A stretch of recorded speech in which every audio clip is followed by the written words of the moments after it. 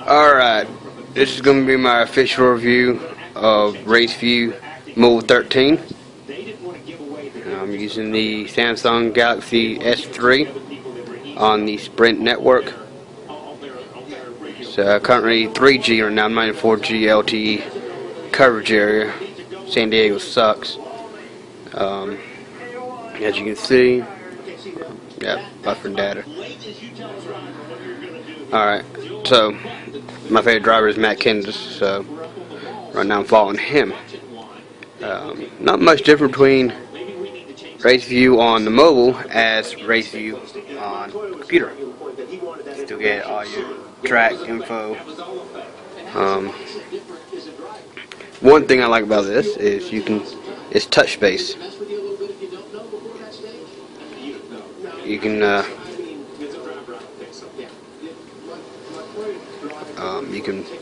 rotate it around. You can pinch and zoom.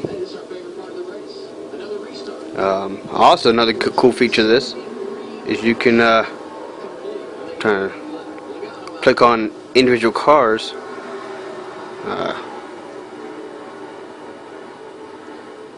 Come on, there it is. Click on individual cars themselves and get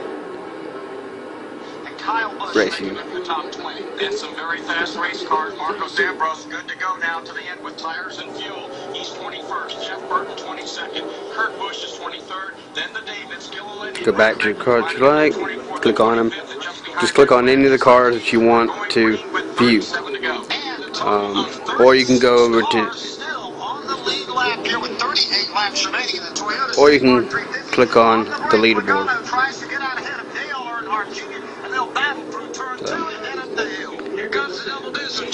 This is actually running on the 3G network. It's not bad for 3G.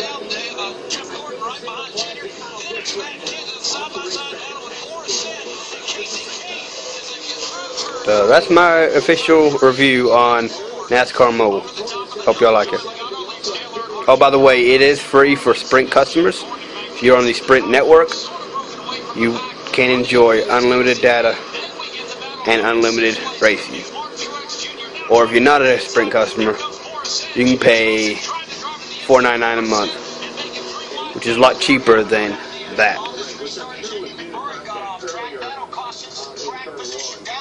So, happy racing.